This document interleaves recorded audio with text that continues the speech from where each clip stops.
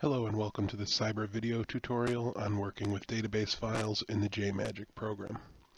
Database files, also known as flat files and label files, are one of the more popular methods for passing variable data to MarkMagic so that it can be printed on your labels and forms. This is achieved with variable fields as well as data fields, and I will be demonstrating the use of both methods in this video.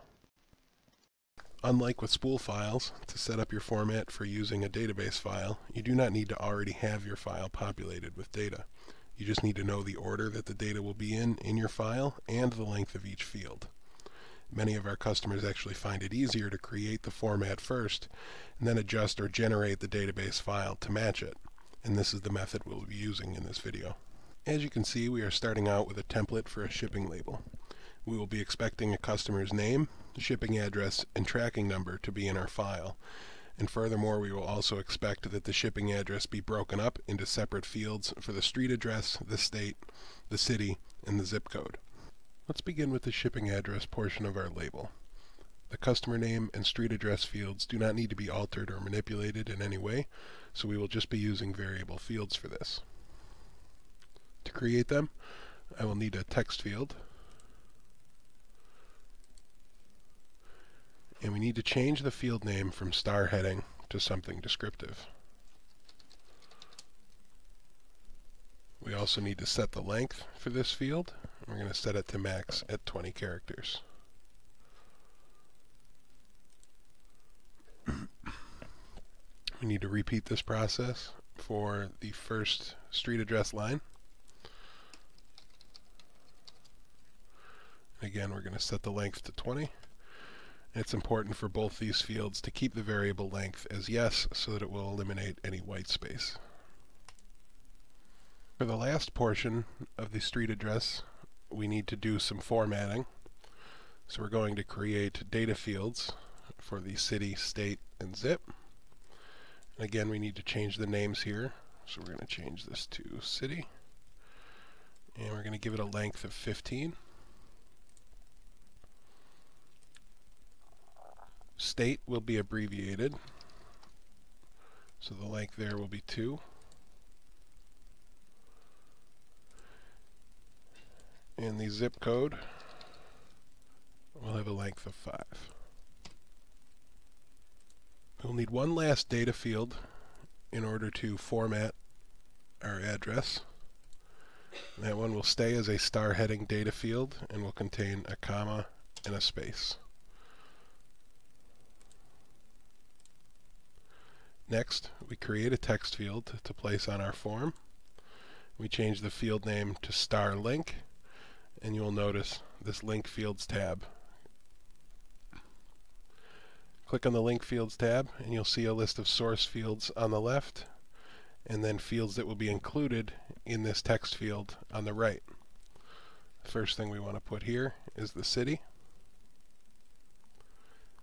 Next, we want to add our star heading field with the comma and the space.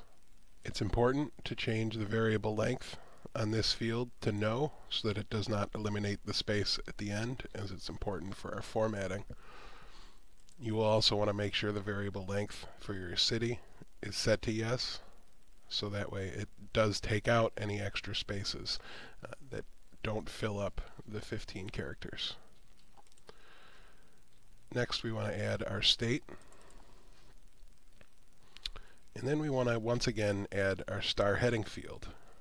This time, however, the variable length set to no and the starting position at 2 will change the length to 1.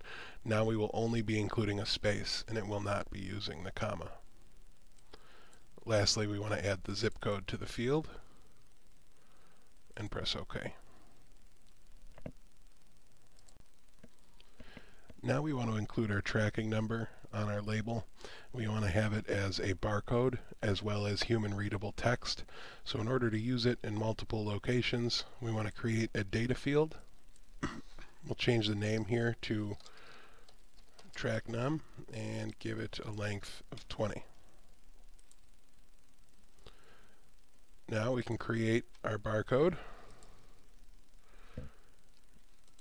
And we will use, let's see, code 128 auto switch barcode. We'll Press OK. And we need to change the name here to Starlink. And in the Link Fields tab, we want to add our TrackNum data field. Press OK. To stretch this out so that it fits a little bit, we'll go to the Display tab. Let's try a narrow barcode width of 5. Let's see how that looks.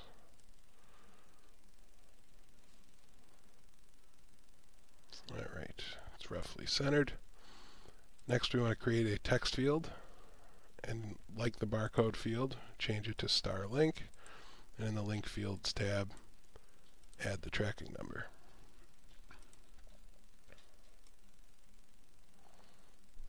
Now that your label is complete, you are ready to create your label file and start to do test printing with variable data.